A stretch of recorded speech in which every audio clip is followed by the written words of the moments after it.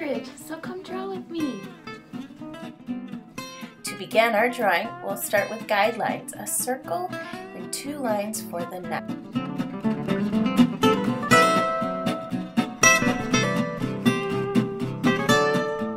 Next, I'm going to find the center of his head and lightly draw an oval. And now I'm going to draw his beak.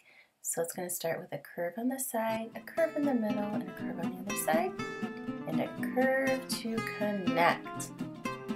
Then we're going to make the line in between for his mouth. You could make it like a little smile.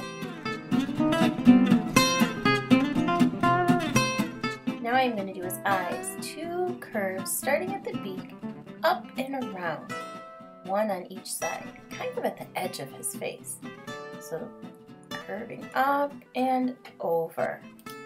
Next, give a little highlight to his eyes. I'm going to do 2 little rectangles in each of them on the same side of both.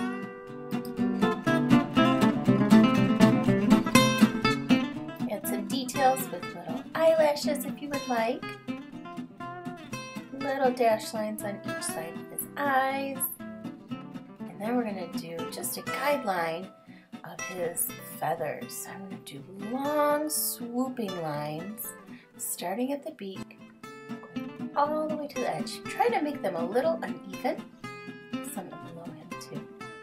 Now I'm coloring in the black of the eye, giving that a little more detail, adding a little bit of black to the eyelashes as well.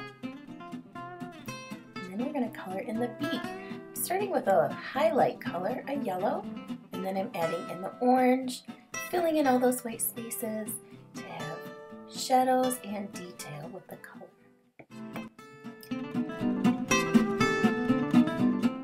Now the fun part, the feathers. I'm going to start with my dark blue. You could do any color, but I'm going to do shades of blue. And I'm doing long swooping lines, curving them up, having them thick in some spots and thin in the other. Just having fun, taking my time, filling in those spaces all around the top for his feathers, and I'm going to fill them in underneath his chin. There'll be shorter lines, and then the sides of his neck.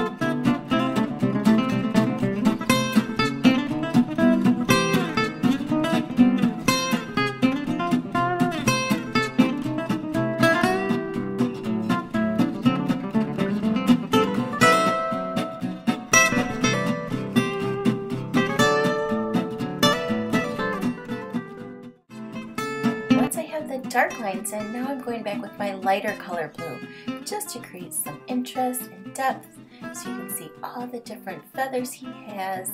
This is so much fun. I love drawing these big swooping feathers.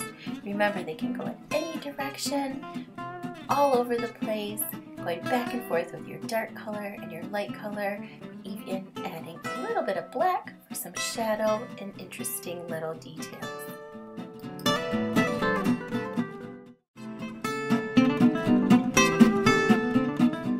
There he is, my final silly ostrich. It was so much fun drawing this, having those big feathers. You could do any color or rainbow colors, so have fun and come draw with me.